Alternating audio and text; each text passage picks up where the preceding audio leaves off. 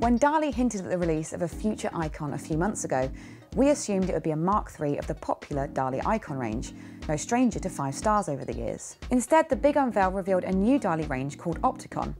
It consists of 7 speakers, and these £500 stand mounters, the Dali Opticon ones, are the smallest and cheapest of the range.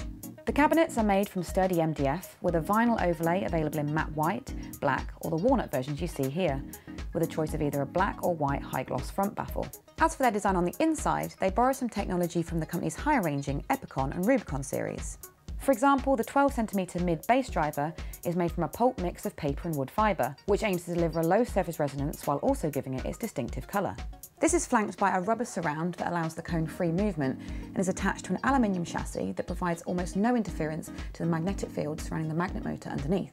The magnet motor itself is made up of a large ferrite magnet and a pole piece made from a unique soft magnetic compound. This is then secured between 2 soft iron plates to create a close to optimum environment for the 2-layer voice coil to work within.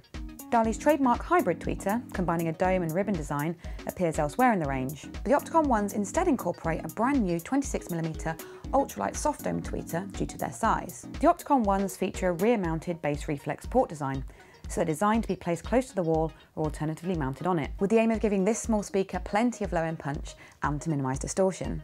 While the floor-standing models of the range can be bi-wired, the Opticon ones have single speaker terminals with gold-plated binding posts. Dali has also mounted the crossover onto the terminals to create the shortest signal path possible.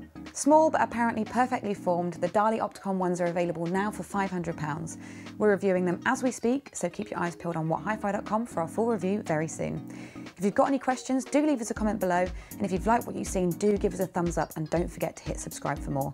If you want to get in contact, you can get us on all of the social media channels. You can like us on Facebook, follow us on Twitter, or add us on Google+.